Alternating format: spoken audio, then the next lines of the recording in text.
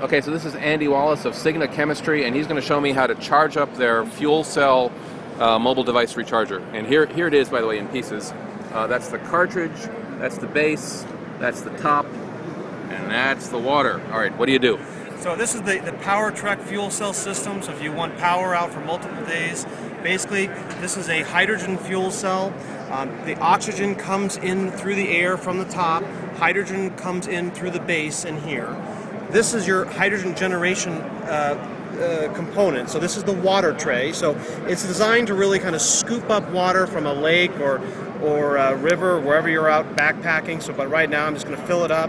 Doesn't matter if you don't want sediment in the water, but it doesn't matter if there's. That was a bad. Okay, hang on a second.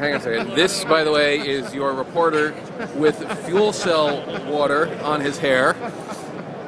This, by the way, I have to say. This is what happened in the first demo, and I was told this would never happen again. I had a wrong angle out on the table. Hang on a second while I towel off here. Excuse me. It's outdoor power equipment. Okay.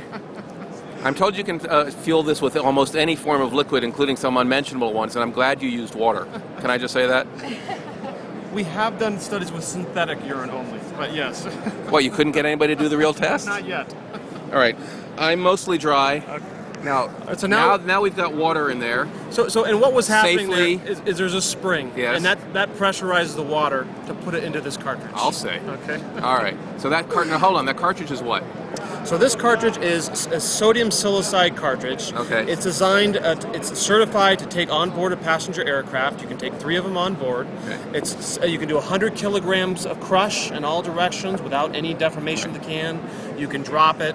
Thermal cycling. We've gone through pages of testing on it. Now, sodium silicide, which you make, that's what your company does. You're a chemical company. That's correct. When you combine it with water, you get hydrogen, hence your fuel cell system. All right, so keep going here. Okay, so sodium silicide, it's really made up just sodium and silicon. Sodium comes all basically from Niagara Falls Energy.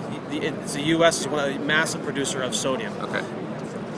Put it in there. So now as soon as I connect these two, then water from the pressurized water will start now going into the cartridge. All right, now we're going to give you a phone. This is my... And actually saw the green light turn on. Okay, green light? That's because hydrogen is now being generated. Right. And so the fuel cell is running at this point. This is my other phone. It's an Android phone. Okay. Then I got to get some water off it. Hang on a second. All right, it's dry now.